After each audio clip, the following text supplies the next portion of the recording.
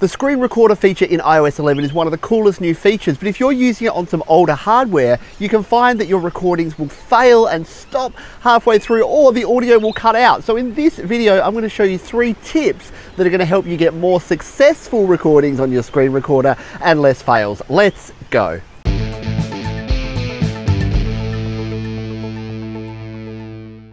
Hi, my name is Pete. This is Studio Live Today, where I help you create, record and release your best music. Now, this might be a little bit music adjacent, but one of the cool things you can do here in iOS 11 is record your screen. And I've got videos which I will link up at the top there and down below about how to actually do that. But one of the things you might find is, especially if you're using some older hardware, like I'm using an iPhone 6s Plus here, which doesn't feel like it should be super old, but it kind of is now.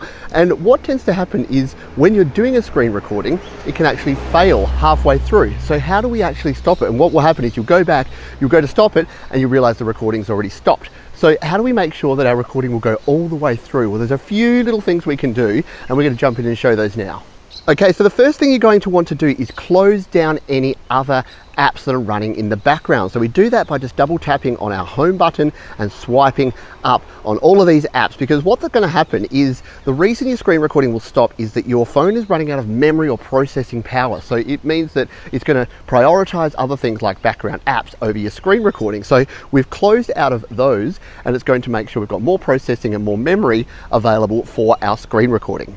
Number 2 tip is to go into airplane mode. So to do that, we swipe up on our screen to go to our control center, and then we just tap on the airplane icon here. What this is going to do, it's going to turn off Wi-Fi, it's going to turn off our mobile signal, because those are 2 other things that use up a lot of memory and processing power in our phone. And it'll tell us here that, yep, Bluetooth is turned off, Wi-Fi is turned off, and our phone mobile data is turned off. So that means, and you can see there, our screen recording is still ticking along, flashing away there and doing a good thing. So closing down all of our apps and then going into airplane mode are going to help reduce the processing that we have on our screen recorder.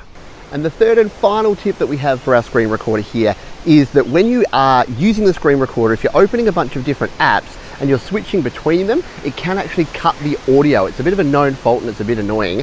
What I would suggest you do there is, if you are going to do part of a video in one app and then another big part of a video in another, is to stop the recording and then restart it with a new fresh recording when you're in the new app, because swapping between your apps can actually cause the recording sound to drop out. So you'll have all of your video, but you'll get to the end and you'll have no audio for that last part of your video. And there you go, some simple but effective ways to make sure that your screen recorder is going to record your screen. If you've got comments, questions or suggestions or other tips about using the screen recorder, you can leave those down below, and I'll see you on the next video.